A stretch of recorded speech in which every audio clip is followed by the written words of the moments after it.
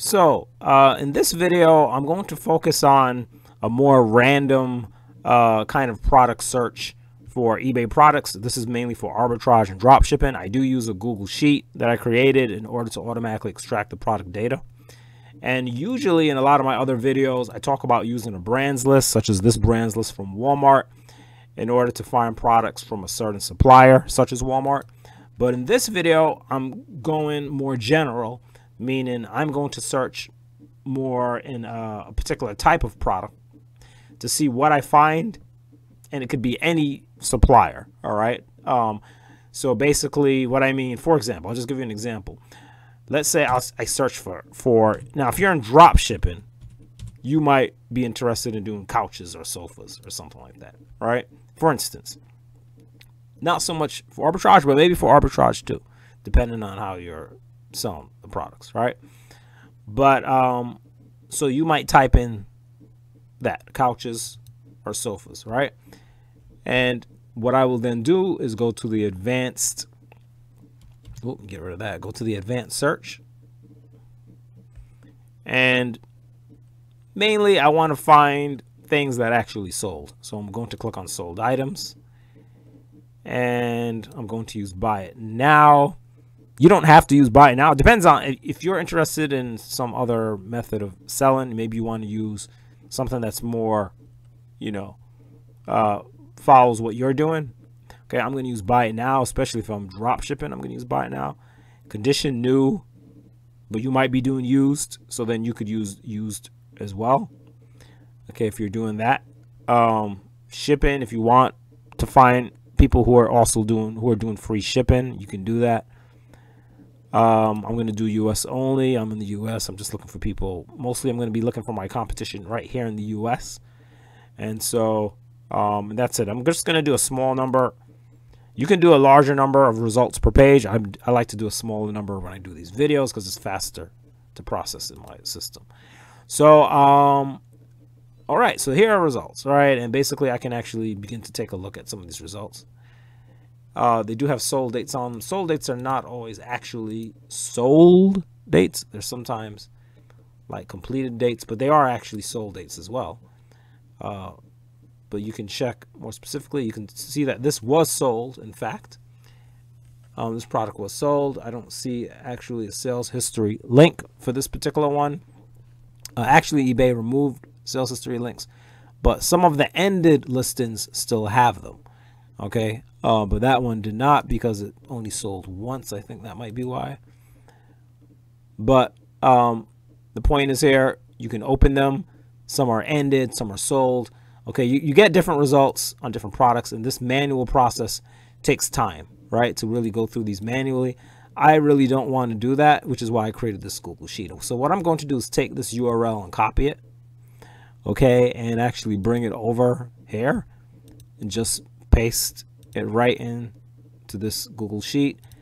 eScraper sourcer, extract the current eBay page, and it's going to extract the data. The great thing, by the way, while it's working, I'll just explain that this does not use any kind of API service to do this. I'm actually just using the ability to connect to a site from Google Sheets, and then I'm actually just scraping the HTML from eBay and pulling out the data that I want. And so because of that, there's no monthly charge to use this or anything like that. All right. So this works all inside of Google Sheets. It does not require or connect to anything external, no external software to pull in this eBay data. So that's a good thing, right? You can also extract the next eBay page automatically, and you can also continue. If you select continue, it will actually continue extracting more pages. About, I think, 10 minutes from the moment you click it, it will continue to automatically extract more and more pages automatically. All right. In fact, I'm going to go ahead and what I'll do for now is I'll extract the next eBay page because I don't want to wait for it to start. So I'm going to use extract. But when you're using this system, you can go ahead and use continue, and it will keep. That's good if you want to walk away from it. Okay. Anyway, here's the results. Now the results are here. Some of these might just be, you have to see why those didn't come out. They could be listings that have been removed from eBay or something like that. Yeah, okay, so this was removed from eBay, so you do get some like that. But you ignore that. You don't worry about that. You concern yourself with the ones that work, right? With the ones where you have results. Okay, these are all ended. Okay, these were ended. They did not sell. You can see this is showing you which listings ended, true. Which ones that ended, it was marked as sold. Okay, those are the ones that actually sold. You can see things that sold in the last 24 hours and how many. Right? And you can gravitate towards those, but I'm finding with arbitrage and dropshipping a lot of times, if they're selling like really tremendously in the last 24 hours compared to other products, they tend not to be profitable at the same time. They're usually like very low price, even below the supplier. So, but you can, I mean, still take a look. Sometimes it might be a gem amongst those. All right. So, but now anyway, so you can do this. I'm going to go ahead and just open up one that has sold 5 times in the last 24 hours just to make my for demonstration purposes. We see 5 sold in the last 24 hours. So you see it was scraped into the Google Sheet. You can see the number 570 were sold, as it says here. And then we can actually look at the sales history as well by opening the link, and now I can see the sales history. Okay, so I can see actually when it sold and how much. This is really important because we need to know when it sold. And eBay no longer gives you that sales history on the link, so this is good that you can pull it up automatically with this Google Sheet just with that link. And so we can see it really sold for $28.99. All right, and that's the same as the list price in this case. And then of course I could do a reverse Google search on this product for a manual approach to see if, of course, if I find it at some different suppliers. There could be suppliers that you're aware of. It could be suppliers you're not aware of, and maybe it's just a similar product, not even the same product, right? It just kind of depends. You might not even be looking for the same product. Maybe you just want to find something similar, right? Here's overstock, right? $24.79. Okay, so now I do also have an automated sourcing. I mean, the automated sourcing is more something I use in bulk for bulk purposes, which I would have to completely demonstrate what I mean by that. But basically what it means in a nutshell is that, well, first of all, I go here and I start sourcing. Okay, that's going to automatically find sources. And then I have other means, which does require external software to actually pull in the product data from these, from many, not all, but many hundreds of different online stores. And SkuGrid is the software that I use to do that. It can be done with a subscription, but it's a lot more painstaking because you then have to upload it, upload the sources, and then wait for them, and then download, and then import it into here. And there's a lot of steps. But then I also have a new tool I created, which is the SkuGrid Product Data Fetcher. That uses the API service of SkuGrid, so that way you don't have to have a subscription. That's something you can only get through me. That is actually a service that you have to get with me. That right now in April 2023, I'm running on a trial right now, and that's actually a service, and that's going to pull basically the product data, like the prices and everything of these sources. Okay, so that's really what this is for if you want to do like a bulk analysis of all of these without actually going to each one and looking at them. However, I'm finding that even without doing the bulk, even just going in and looking at these, even just opening something to say, okay, this sold, let me just open it. It sold once, and let me see what it is. I'm finding this already to be highly useful just by itself. Okay, and then I might Google search this and then see what it is, right? And see what that product is that just sold for $5.99 here. And the great thing about eBay is that unlike Amazon, you don't have to get the exact match to the product. It could just be something similar just to get an idea of that this type of product is popular. You can, pretty much list anything once you have the images and the text and everything from eBay, right? You can pretty much just list it onto eBay, right? It doesn't have to exactly match the one that you found on eBay. Like with Amazon, you have to match the barcode and get the same product, right?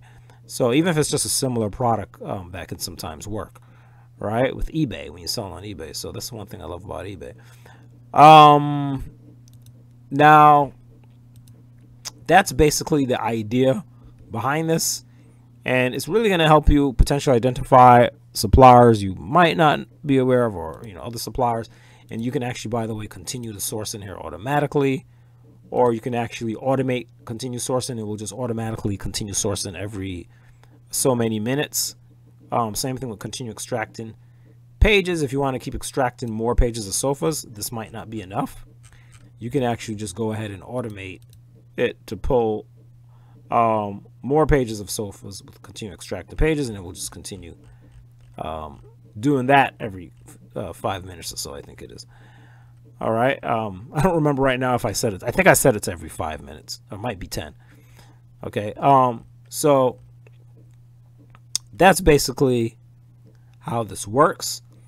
Okay. And yeah, so basically, again, the idea of this video is just to show you that you don't have to search something so specific like a certain brand. You can actually just search a category of product. Where's that search? Couches is what I did in this case. And even sourcing those search results will help you find sources, and potentially you could find new suppliers and even profitable products from these sources. And so that is basically the point of this. It takes then time to manually go through this, and that's something you have to do. That is the downside compared to software like Zik Analytics, where they can go right in and pull out the sales history, show you how many, and immediately put you in front of certain things, but it comes with a price, of course.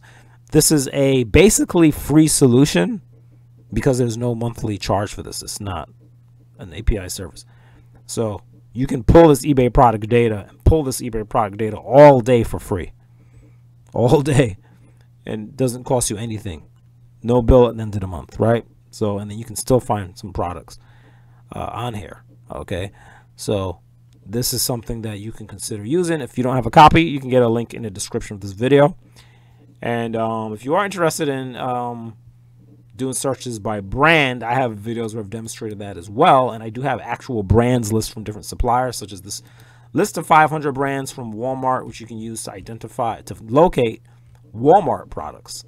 Okay, 500 brands, different brands that I found that sell at Walmart that I was able to pull from the Walmart site.